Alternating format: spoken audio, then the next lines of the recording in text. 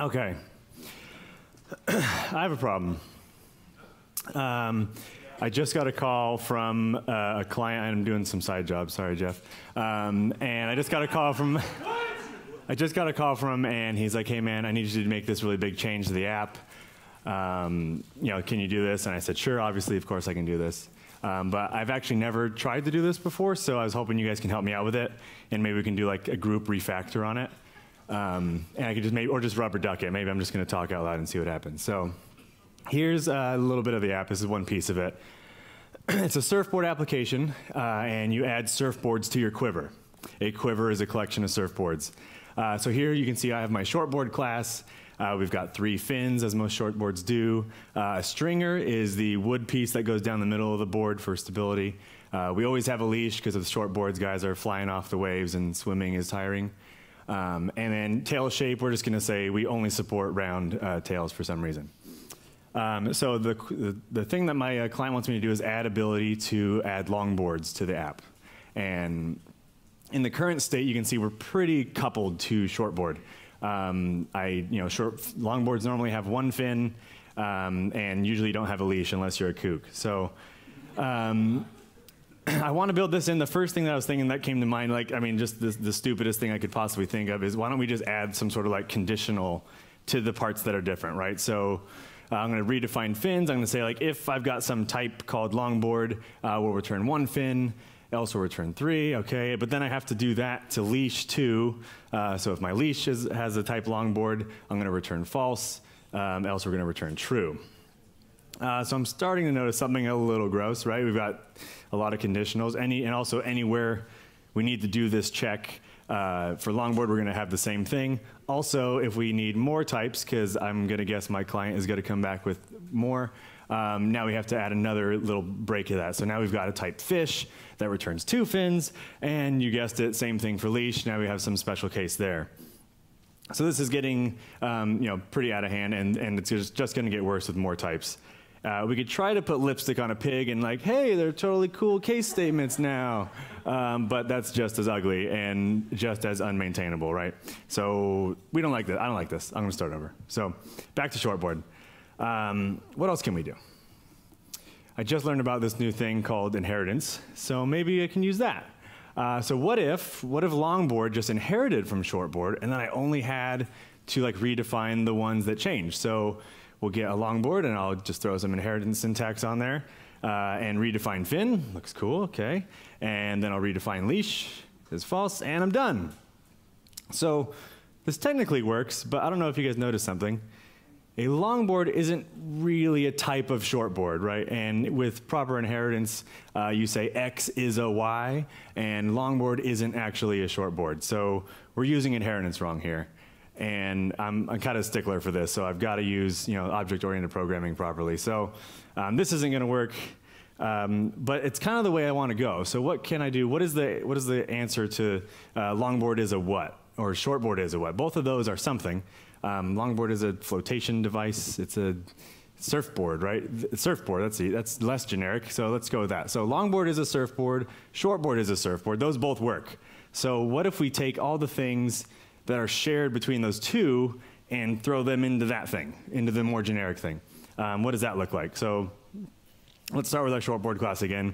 I'm going to do something totally crazy and just duplicate all of longboard as shortboard. So I'm going to redefine those methods, but I'm also defining the ones that are duplication. So this actually might be a solution if I only had 2, but I'm expecting that my client's going to want 3, maybe even more. So we'll get surfboard in there, and we'll start throwing some stuff into it and start making it do the thing we want. Right now we actually have to do one extra thing, and that is add that same inheritance syntax, right? So if we put all the stuff in surfboard right now, shortboard and longboard wouldn't be able to use them. So we'll just tack on a surfboard there, and we'll tack on a surfboard there. And now we can start moving stuff into our generic surfboard class. So I'm going to go ahead and take stringer from both of those and just pop it into surfboard. And which ones else is different? Tail shape, so those match. So I'm going to take both the tail shape methods and just pop those into surfboard. And this is looking really good now. We've got this subclasses that only implement the methods that make them special. And then that superclass or the generic one just has the things that are common to all of my surfboards. And this is super easy to understand, and I like easy to understand. What's also great, another really great side effect actually about this method is it doesn't clog up any of the types we already defined. So if we take surfboard and I want to make that fish type, I just make a fish board class and then I fill it up with the stuff that makes him special. And I've done that. We're already done. And I haven't made it any more complex.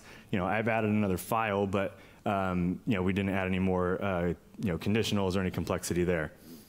I want to show you one thing that is kind of cool with Ruby specifically. Other languages can do this.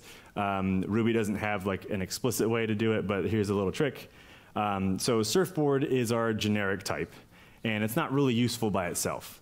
You would never actually call surfboard.new and want it to work. Why? Because somewhere in our code we're expecting a fin, and somewhere in the code we're expecting a leash probably. So if we did use those, it would blow up. And we can tell, and we did redefine those in shortboard and in longboard, but we can tell future us, like, hey, maybe pay attention to this thing by raising an error. So I'm going to redefine fins, and I'm going to say, you know what, raise a not implemented error and something useful to me later on, like subclasses are expected to implement fins. And I can do the same thing with leash, raise that same error and say, subclasses are expected to implement leash.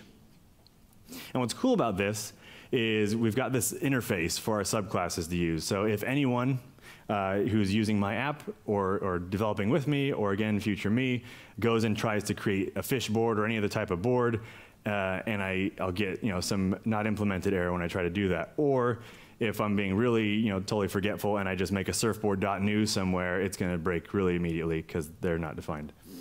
So this is looking really good. We've created that generic superclass. It's got that cool interface for all the subclasses to use. We've got those nice, small, specialized subclasses that implement that superclass interface. This is looking great. I think we're good to ship this. So thank you guys so much. You helped a ton, really. You did. And I know the client's going to love it. So thank you again. But I've got another problem. I'm just using you guys for free help here. So it's 2 weeks later. I know you've been here a long time. And I have another client who asked me for some work. So again, I want to use, since it works so well just now, I want to use your guidance again and help me work through this. So same kind of situation. He called me up. We've got this big app. He asked me to make a kind of a major change, and here's where we're starting. So I've got this car. It's a car app, and you add cars to your garage. But right now it only supports four-wheeled, four-door cars, and he wants the ability to do trucks. Do you see where I'm going with this? Does this feel similar? It should. Okay. So we just solved this problem, right? It was different nouns, but we just solved this. And what I would do in this situation is go back. Maybe it's been 2 weeks. Maybe I've done some other coding things. Maybe I took a break. Went on vacation, and I don't really remember how I did it. But now I can go back to my surfing app where I solved that problem already and reuse that implementation that I did. So I can take that approach and apply it here. And so what have we learned? What was the point of this example? So it takes a long time, and I mean here it took 8 minutes, to arrive at a correct solution organically. And that was kind of an idealized case, right? Like we walked through the ideal path. But in real life, you might have even landed at that duplicate part where we just had the whole shortboard class and the whole longboard class that was completely duplicated, and you stop there because it solved the initial problem. And that would have been fine, but again, we would have missed that bigger picture because we were trying to solve the pattern for all the types, right? So I had in my head the idea of, you know what, he's going to ask for more types. I need a solution that's going to work for all these different types. And so we recognized that the problem was similar, and we were able to apply that pattern that I discovered and skip all the trial and error that it took to get there. But it takes a lot of time to solve enough problems to have that recognition of all the different types of solutions that can emerge. But the great thing is it doesn't have to be your time, right? And this is the power of design patterns. But with great power comes great responsibility, right? One does not simply choose a design pattern to use. The problem chooses it. I was going to put the meme, but I felt it was like overused, so I didn't. So it's your responsibility to use the pattern that fits your problem set. And one of the biggest criticisms of design patterns is that they lead to either an over-engineered solution or an incorrect implementation of the pattern. And I think that the main cause of this has two reasons. One, the person has an incomplete definition of their problem, or two, they're just choosing a pattern they just really want to use and just forcing it into their problem. To answer the first reason, without a complete definition of the problem, it's really easy to skip a pattern altogether or use the wrong one, right? So if we stopped at that, if in my head the problem I had was just two different types, I would have stopped directly at the shortboard longboard ending because that was all I knew and that was all I needed. But since my problem defined all these types, maybe up to infinity, we arrived at a different solution. The second one, please don't do this. If you're just practicing or working on a proof of concept implementation or something, it's fine. But to just say like, ooh, I heard about this cool new thing called like the null object pattern, and I'm totally just going to use it right here, when it doesn't actually apply to the thing you're trying to solve. But it's important to understand why these patterns exist. Design patterns give you a chance to stand on the shoulders of giants. And I really like this kind of that picture it paints in your head. We have virtually unlimited knowledge at our disposal, and we should use it. Programmers who have been working as long as I've been alive, documenting all their findings. They've been documenting patterns on how to create objects, how to structure your application, how objects should talk to each other, all in this design pattern scope. And using them, we can start our applications at a higher floor, right? And we do the same thing with libraries and frameworks. We use Rails because we don't want to ever write database connection code ever. So why not use a design pattern to start your application design at a higher floor? But when you're new, you use whatever tools you have available to you, right? Maybe you grab a rock and you start pounding nails in, and then you're like, man, my arm's getting tired. Let me get a stick, and you tie a stick to it for leverage, and then you're like, I just invented a hammer. Like you'd be pretty arrogant to like never go to Home Depot for tools, right? You're like, hey, I could probably build my own skill saw. Thank you very much. And design patterns are the same way. It's recognizing that just maybe another programmer has solved your problem before. So if you want to level up fast, get in the habit of finding the right pattern for the job. Just some quick little resources. Where do you start to figure these things out? Wikipedia has a pretty good set of solutions. I like this one, actually. This is where I got most of my homework done. Sourcemaking.com/design patterns, and they've kind of re-verbalized all the talk, because it's very academic. All the verbiage is really software or computer science talk, and I'm not that smart. So I like these guys. They kind of redid it and made it. They separated them all. So there's creational patterns, structural patterns, observational patterns, and all these. So they separated them all the categories. Really, really great resource. They have a book, but the site is like pretty much complete. So I'm not sure what's actually in the book because it's all right there. Best talk I've probably ever heard is Sandy Metz's "Nothing is Something," and that is about implementing the null object pattern. Super, super great talk. It's on YouTube. Definitely watch it. It was the RailsConf keynote 2 years ago, I think. And then a new one that actually just came out, Ruby Tapas and Thoughtbot kind of merged together, and they have this little teamwork thing they're doing. That's a really long URL. Just Google Ruby Tapas 2 ways to eradicate nil values or something. You'll find it. But they have a screencast about how the same thing. It's using the special case pattern, and they implemented it with the null object pattern.